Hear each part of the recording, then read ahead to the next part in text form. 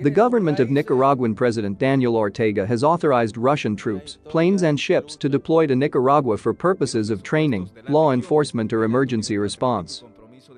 In a decree published this week and confirmed by Russia on Thursday, Ortega will allow Russian troops to carry out law enforcement duties, humanitarian aid, rescue and search missions in emergencies or natural disasters.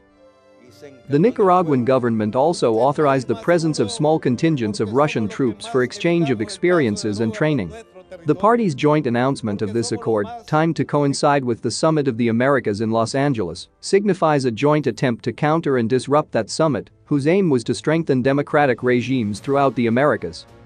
Nicaragua, run by a deeply dictatorial regime, was excluded from this summit, and undoubtedly it and Russia sought to strike back. But the importance of this agreement goes much further. It marks the first significant appearance of Russian forces in Central America, an appearance that promises to be important because it has the potential to serve as the basis for a more enduring Russian military presence in Nicaragua and beyond. Nicaragua will also allow naval and air vessels from Venezuela, Honduras, Guatemala, the Dominican Republic, Cuba, Mexico, El Salvador and the United States to visit its ports. This last point is noteworthy. It is unlikely that Washington will avail itself of this invitation, but Cuba and Venezuela, if not the others, probably will, marking the first potential step towards a regular military association among Moscow's clients and friends there. Based on Russia's regular practice, we could also see a subsequent agreement to host Russian ships on an ongoing basis, a practice that has already led to the Russian acquisition of naval bases in Syria and Sudan. Myanmar is another example of this process by which an agreement to host vessels, as Nicaragua has already done, turns into an agreement for a base. Venezuela has already offered Moscow an air base for its bombers on the island of La Orchila. Beyond the danger of Russian bases and forces in Latin America, the supplying of more Russian forces and trainers to local despots intensifies the authoritarian Axis's campaign against democracy in Latin America. For example, Colombia's Minister of Defense recently accused Russia and Iran of providing Venezuela with military assistance that is being used to support FARC guerrillas in Colombia. At the same time, Russian military penetration allows Moscow to convert Nicaragua or other similarly targeted states into intelligence-gathering centers. We should also be skeptical that Russia is actively helping Nicaragua pursue counter-drug activities.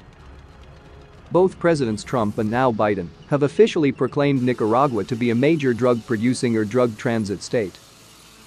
So, we should not be surprised that Russian forces and officials may be involved in the drug business. In 2020, Russian diplomats and officers in Argentina were caught using official planes to smuggle drugs from there to Russia, apparently for the use of members of the Duma and Russia's Federation Council. Finally, as suggested above, the pattern of Russia gaining leverage and influence with developing world governments, whether they be in Asia, Africa or Latin America, appears to be remarkably similar and replicable. Using energy deals, support for embattled authoritarian dictators, providing information warfare and electoral services, arms sales and trainers, not to mention private global mercenary companies like the Wagner Group, Moscow has established a strategic and multi-domain concept for power projection abroad. Russia has been able to forge this strategy despite its economic constraints because we have not paid sufficient attention to developments in these countries. The difficulties encountered by the Biden administration in mounting a successful summit of the Americas, juxtaposed to the Russo-Nicaraguan deal, underscore why that deal should be a fire bell in the night. And the sound of that fire bell should concentrate our attention on rethinking our policies in these increasingly important and contested areas of the great power struggle.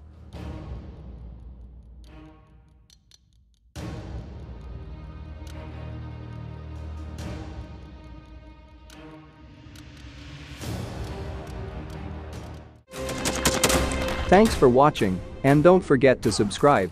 Also, if you want to support Warthog Defense, please become our member and get early access to new videos, exclusive members-only videos, and become administrator in comment section. The membership link is in the description. Rescues every day. We had a guy last week, it's 6 rescues in 6 days. You know, he's doing the job every day.